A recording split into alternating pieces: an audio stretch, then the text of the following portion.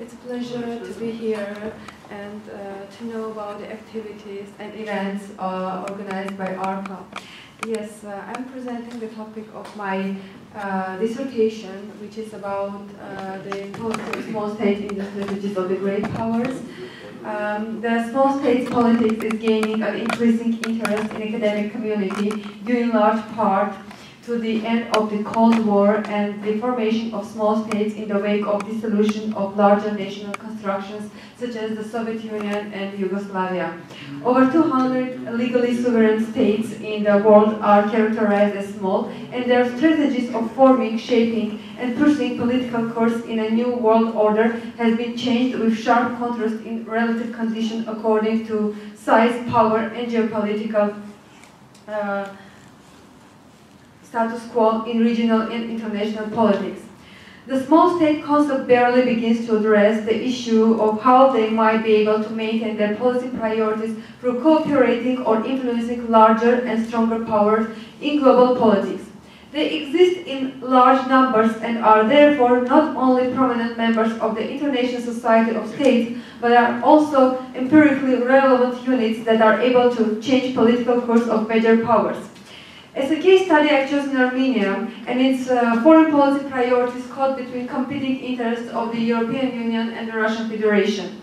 It's a historical research analysis, an assessment of country's political transformation and development through the prism of the balance of power theory of the international relations. Therefore, the research utilizes a combination of historical research methods and the qualitative study of the IR. And why Armenia? Because the nature of Armenia's relationship with major powers is complex. It's very topical, lively, thrilling. It gives me an opportunity to meet with former and current state officials for interviews, questions and answer sessions. The multilingual aspect of literature, documents and archival sources make the research very interesting.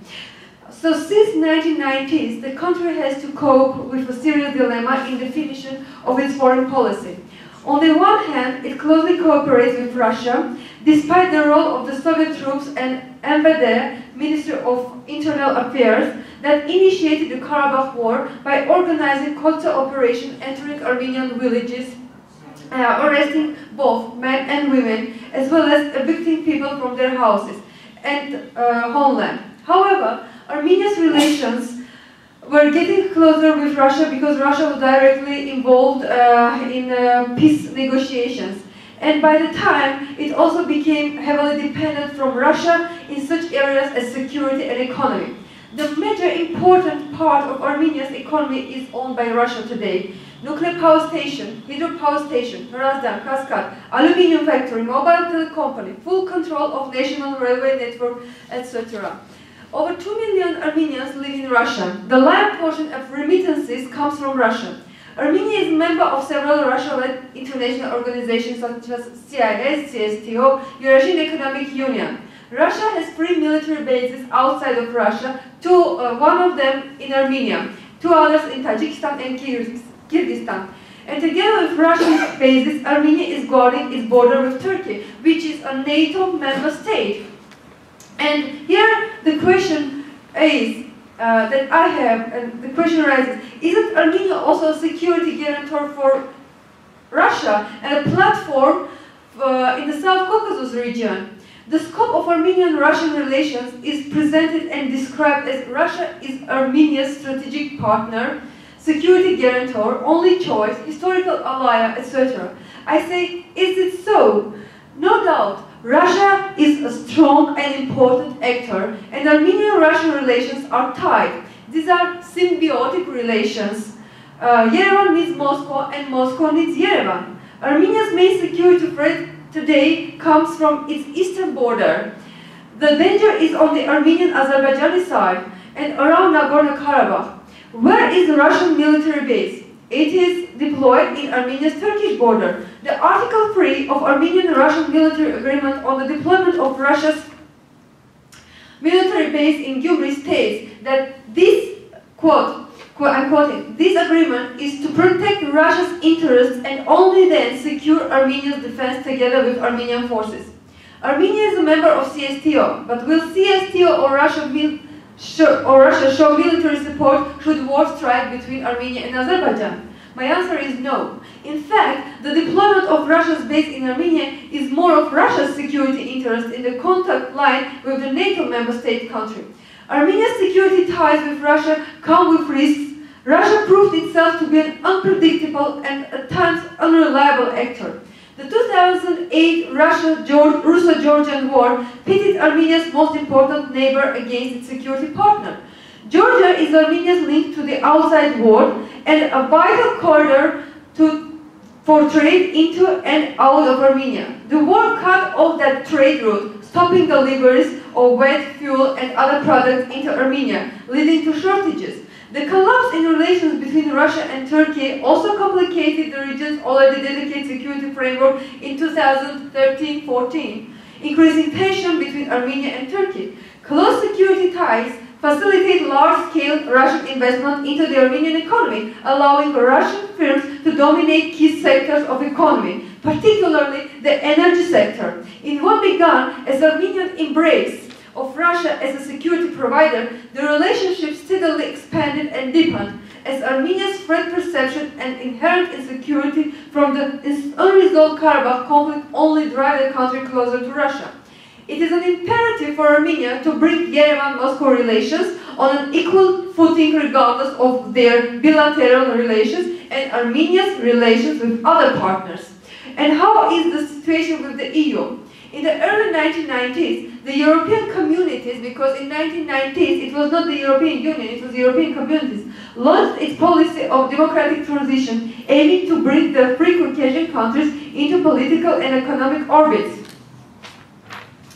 But in the 1990s, as I said, EU was itself an organization in formation, and Caucasus gained EU's full attention only in 1996 when the partnership and cooperation agreement was signed in Luxembourg between Armenia, with the free Caucasian states from one side and the European Union from the other side. This agreement entered into force only 3 years after, in 1999. So basically, in the 1990s, the situation in regional geopolitics and in Eurasian geopolitics was like Russia was still power, but it was weak power. Europe was becoming an economic power, and a superpower in the world politics was the United States. However, in 1994, the United States is signing a contract of the century with Azerbaijan and Western oil companies, where the division of stakes and profits had the following outline among major partners: Azerbaijan 20%, British Petroleum 17.127%, USA 17.01%. So basically, with this agreement, the United States is showing its priority country and interest in Caspian Basin oil. Looking at Russian-Armenian relations through Stefan Bolt's theory of the balance of threat, we can say that the strategic partnership conducted after the collapse of the USSR was Russia's fear from the US policy and interest in the South Caucasus. In the last decade of the 20th century, the European Union came into the political arena as a major power, becoming Russia's main rival in the race for economic dominance in their shared neighborhood. If the basic foundations of Russia's macro strategy in relation with Armenia are focused upon national interests and national security, the priority aspects of EU-Armenia relations are democracy, human rights, economic development, and cooperation. When in 1992 Russia's new strategy was developed, the geographical area of the former Soviet Union was called as the field of Russia's national security interests. It has focused on the strategic importance of the South Caucasus from the very first days of the Soviet collapse, and the successor country of the USSR claimed a special role in the Caucasus geopolitics. The European Union, from the other side, involved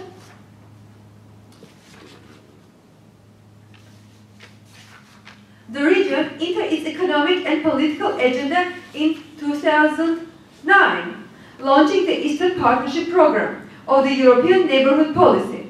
This was considered by Moscow as a penetration to its traditional sphere of influence. The response reaction was Moscow's grand foreign policy ambition, the Eurasian Economic Union initiative in the post-Soviet space, which is an exclusive opposition to the EU's EAP policy. Here, it is worth mentioning that up to 2008, Armenia had balanced politics with both the EU and Russia.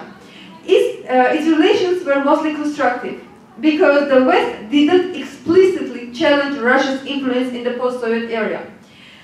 By the mid-2000s, however, the nature of relations between the EU and Russia had begun to change due to a large of factors, including the transition to a more authoritarian regime in Russia and the EU's ENP policy and the mentioned Eastern Partnership project. Yet, Armenia was still able to keep the balance between these two. Let's say being a member of the CIS meant that it was involved in the EU's EAP program. Being Russia-led CSTO member, Armenia was developing its relations with NATO. But September 2013 demonstrated who is Armenia's political and economic priority ally, de facto rejecting the EU's offer of an association agreement. Armenia still kept the door open for deeper relations with the EU. Despite the fact that Armenia signed a comprehensive and enhanced partnership agreement with the EU in November 2017, it doesn't mean that Russia's leverage is diminished. Yet it says that Armenia is trying to keep its dually balanced policy. But let's remember that the choice made in September 2013 was shocking, and as my teacher, Petros Hovanesyan from the Yerevan State University was saying, you need to research historical events within the time frame when they had happened, because if you analyze them from the current perspective, the historical reality will be distorted. And last but not least, the main question raised while I examined these events relates to the small states' awareness of their importance in relation to the hegemonic interests of the superpowers in regional geopolitics of the South Caucasus, where the interests of involved parties are met in order to strengthen bilateral relations or alliances. Thank you very much. No.